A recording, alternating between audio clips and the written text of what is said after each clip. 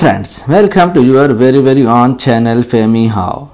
In this very short video tutorial, you are going to learn how to set text direction and position in a shape or text box in MS Word.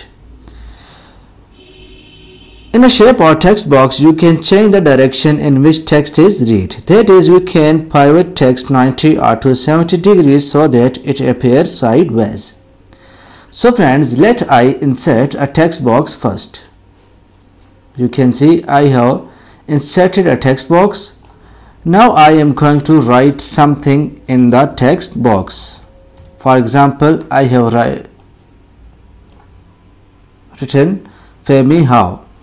Now change the font size, style and size. Now if you want to change the text direction and position, simply right click on the edge of the shape or text box. From here, click on Format Shape. Now you can see a menu has been appeared on the very right side of screen. Now click on the size or layout and properties. Click on it. You can see the option text box. Under the text box, select the option that you want in the text direction list.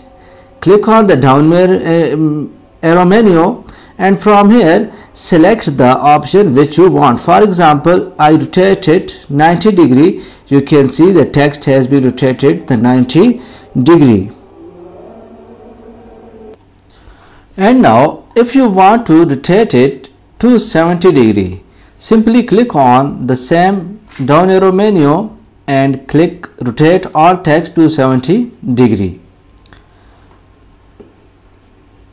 Again, you can see click on text direction and rotate all text to 70 degree.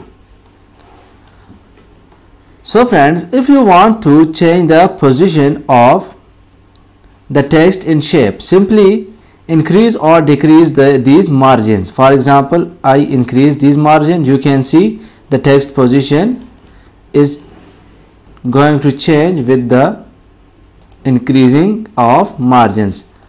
Now you can see the top margin and the bottom margin.